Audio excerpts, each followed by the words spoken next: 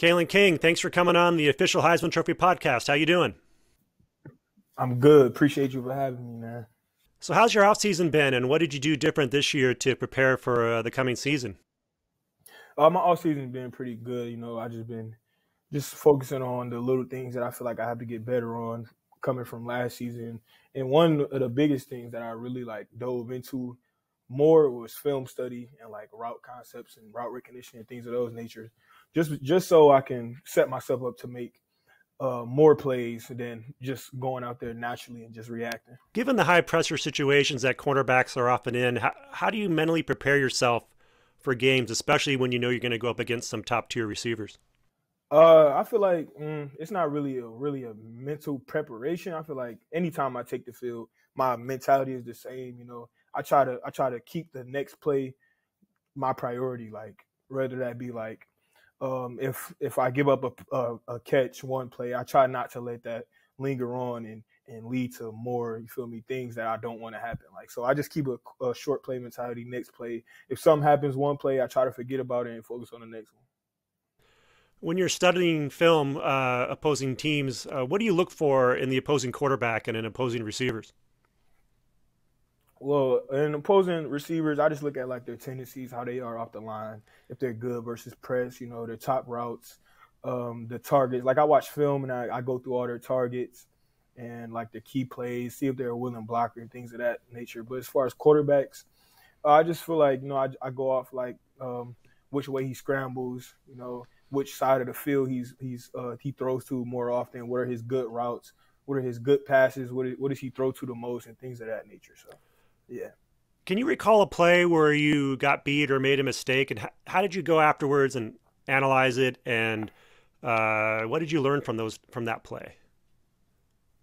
I mean, anytime I have a play where I'm either beat or it's a bad play on my part, I try not to worry about it in the moment. I try to, just keep playing that situation or drive. And then once I get back to the sideline, we got our staff on the sideline, Coach Terry, Coach Bryce, and Coach Ola. They're always there to talk me through what they seen out there and what I did. So anytime I'm out there, man, I just, try to forget about it and worry about the next play. Really. How do you adapt your How do you adapt your strategy based on if you're going up against a really tall, big receiver or against a speedster?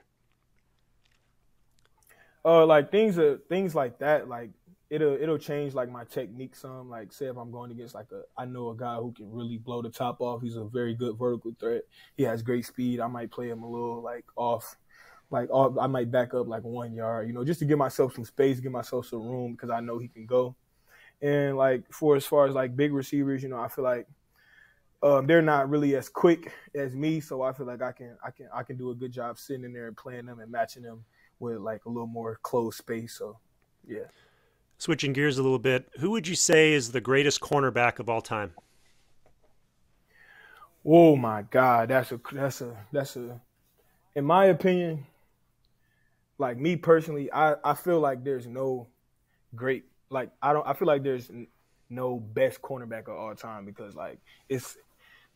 You could say Deion Sanders, but then again, you could say Darrelle Revis because Darrelle Revis was the best man-to-man corner I've ever seen with my two eyes. So it's I really don't know. And I also grew up watching Charles Woodson a lot. So, man, those three guys are really my top three. And if I had to choose between all three of them, I don't think I would be able to. So, well, that's a great top three. I think give you three names for anybody's list. What do you like the most about playing college football?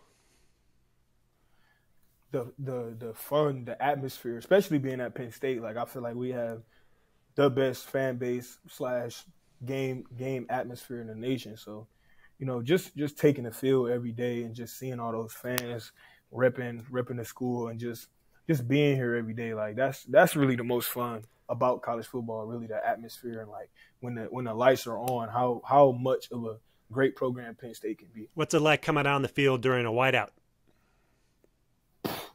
Best feeling I ever had in my life. I remember my freshman year when I came out for the whiteout. It was man, that was my first time ever, you feel me, witnessing it because I've never even been to a whiteout before I came here. So my freshman year was the first time I actually was at a whiteout, and it was crazy, man. I'll never forget that. What's it like playing with your twin brother Kobe, not only on the same team but on the same side of the ball? Yeah, man, it's a blessing because like me and Kobe, we've been playing together our whole life, really. But so like as far as that aspect, like it's the same, but like now it's just almost like more people are watching. It's at a broader spectrum. More eyes are on you, and like it's more at stake. So yeah. Who's been a significant influence in your life outside of football, and describe to me how they influenced you? Outside of football, my dad, man, my dad is like really the whole reason I take football this serious because like he used to instill it in me and Kobe when we was younger. Like we used to wake up 6 a.m. We like 6, 5, 6, 7 years old. We used to wake up at 6 a.m. and run 3 miles with him. That's when I knew like he used to do the workouts with us. So like, and this would be every day, like almost every day. Like he used to bang on our doors. Like it came to a point like he made like a custom beat on the door, and I knew every time I heard that beat on the door, I knew what time it was. So yeah, my dad definitely, man. He's the biggest reason why I'm at where I'm at today. So definitely my father. Was that a process that was hard to go through at the time, but later on you're like, gosh, I'm glad he did that. Glad he pushed me? At the time, I hated it. Like I hated it. Every time I heard the banging, I knew it was time to work out, and I hated it, man. I ain't want to get up some days. I wanted to stay in the bed, but like now that I look back at it, man, like he only did that for the better of us. So, At what point yeah. did you decide? Obviously, you played three sports in high school, and did you think I'm going to be a cornerback, or was it one of those things where it's like, hey, this is where I'm best suited, so this is where I'm going to focus? Yeah, I'll say when I first started playing, like when I was like fresh into football, I didn't really play cornerback. But I'll say around like um I say around sixth grade, that's when fifth grade is when I started playing cornerback. Like that's when I started playing both sides of the ball. I used to play running back and cornerback, and I was actually better at running back for like a little period of time. And then once I got to high school, that's when I really made the transition to cornerback because I wasn't really the biggest. I was like coming to high school, I was probably like 5'9", 160. So I was like, nah, running back might not be the best option for me. So, Right. I went to cornerback, and then ever since then, man, I fell in love with the position. Like I told you, my dad, he always used to show me videos about like Charles Woodson and Champ Bailey and Deion Sanders and just all the greats that he used to watch growing up. So like, man, I already had the cornerback like mentality in me once I made the transition. So like at that point, it was just me just putting everything I had into it and just taking it as far as I could. What I hear you want to be a sports analyst. Who's a sports analyst who you admire or who you watch a lot? I watch a lot of Stephen A. Smith and Shannon Sharp. Stephen A. Smith, like I feel like he's the best in the business, man. Like from podcast to radio talk to TV shows to TV series, like he does it all, man. And like I feel like after my sports career is over, like I want to start getting into things of that nature. Like I like First Take with Shannon Sharp and Skip Bayless. Like I like those like heated debates about sports. So I feel like I can be one of those guys. If you're talking to friends, do you have like a quick take ready to go about sports? All the time, man. All the time. My most used quick take is LeBron being the best player to ever touch a basketball. So, I argue with people about that since I was a little kid, but they don't ever agree with me. But I don't see how you can't agree with me. It's the LeBron versus Jordan debate that's always going on, right? Is that the debate everyone's getting into? Yep. Okay, here's a chance for a quick take. Sometimes. Oh, sorry. Go ahead. I was about to say sometimes like they start comparing LeBron to KD, and it's like, nah, that's disrespectful. Like you can't do that. But yeah. Well, here's a chance for a quick take. Who's the toughest receiver or the most difficult receiver you played that you've had to cover? The toughest receiver I ever had to cover. It was two. Okay, so I'm gonna give you my high school. In high school, then I'm gonna give you in college. Okay, is that cool? Sure. So in high school, I had to guard Antonio Gates Jr. And me and him, like he's from Detroit as well. We grew up together. We played on the same little league team. So ever since we was like 9, 10. I've been guarding him since we was like little. So like when we got to high school, it was like I already knew like what time it was. Like I've been competing with him since I've been growing up. So like I knew he was a good player. He knew I was a good player, and it was just like every time we seen each other, it was like we was competing, going at it. And as far as college, Marvin Harrison definitely is the best receiver I ever guarded. Just off the fact like he's a big body, he's got good speed, runs good routes, you know, and things like he has the total package. So definitely those two guys are the toughest guys I've ever seen.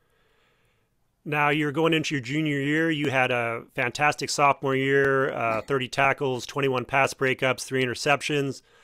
The next year coming up, we have 4 new teams in the Big Ten. Now, if you do come back, or if that ends up being the case, which of those 4 teams, USC, UCLA, Oregon, and Washington, which one of those 4 teams would you most like to play? I haven't really thought about that now. But I'm not gonna lie, USC would be a good team to play just because like they're from Cali, like, and I hope we play them like away because I always wanted to like play in Cali, like play football in like the Coliseum, and because that's a real like nice stadium. So, but I mean, I ain't really thought of that, but yeah. So one of the things we're trying to do on the official Heisman Trophy podcast is just bring the best players of the country on the podcast, regardless of position. Everyone talks about the quarterbacks most of the time, and we just want the best players coming on so that they can get a platform. And so just thinking about Heisman, who are some of the Heisman winners in the past that you have memories of? Heisman winners in the past that I have memories of, Charles Woodson. Could never forget him. Right. The only cornerback to win it. I can never forget that. No, Johnny Manziel was crazy. He was one of the most electric guys I ever seen. Reggie Bush, man. When Reggie Bush was in college, man, I used to go crazy, man. Who else I got? Didn't Cam Newton win the Heisman? He did win the Heisman. Yep, Cam Newton. That was another one. And Devontae Smith. I remember when Devontae Smith won the Heisman that year, he went crazy. Probably one of the best single season receiving seasons that I've seen. So, yeah. Okay, let's say you're a Heisman Trophy voter and you're looking at all the players in the country and you're thinking, I want to look at some cornerbacks. And if you're watching a game and you're a voter, what would you have him look for or have her look for in a cornerback? What should the voter be looking at from a cornerback to try to gauge how good the player is? So as far as cornerbacks, I feel like the voters should, look at the all-around game of the cornerback. So, for example, like coverage is definitely would be one of the most important. I say tackling. I would say instincts. Just like everything that makes a player well-rounded. Like I feel like if a corner was to win the Heisman, it would have to be like the most well-rounded corner. Who does it all, like does everything. It doesn't lack in any certain area, just like he's a very complete corner. That's I feel like those are the corners that I like, that I gravitate to the most. So, yeah. So for yourself, what would be some areas where you would work on to become that complete corner, do you think? So some areas that I would work on to become a more complete corner, I would say just things such as, like I was saying, route recognition and formation recognition before the snap, just putting myself in position to where I know what's coming before it actually happens, which can allow me to make a little more plays. And, just things like that. Kalen King, thanks for coming on the official Heisman Trophy podcast. We wish you best of luck this season. You got a big one against West Virginia coming up next Saturday. All the best, and for a healthy and productive season to you and to your team. Yes, sir. Appreciate that a lot. Thank you. Thank you. All right. We're